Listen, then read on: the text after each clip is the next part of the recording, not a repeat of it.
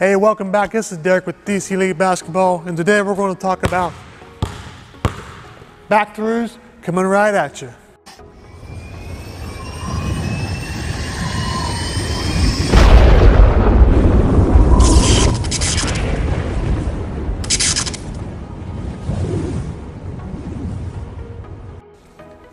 All right, so the back through is a great move to counter off of if a defender overplays your behind the back dribble.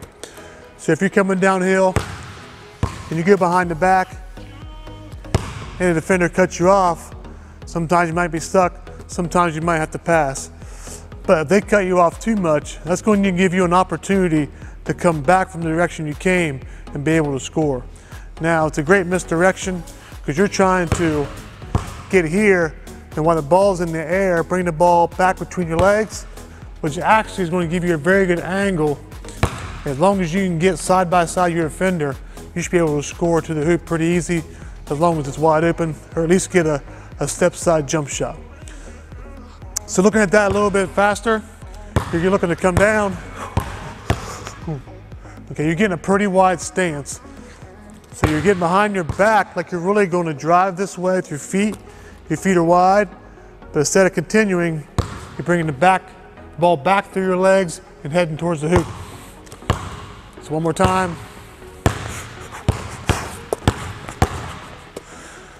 And getting all the way to the rim. You can do it both sides of the court and anywhere you wanted. It's a very good move. You could go back through all the way to the hoop. You can even go back through into a jump shot. Back, through, 1-2 jump shot. Okay, pretty much limitless as far as coming out of the move and scoring.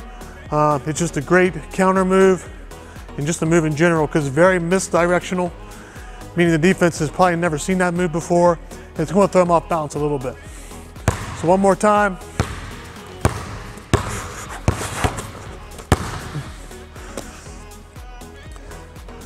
All right, that's it for today. Short video, just one quick behind the back through counter move. Hope you like it. If you do like it, be sure to like, subscribe, join the DC Elite Basketball team, and just keep watching for more content coming out.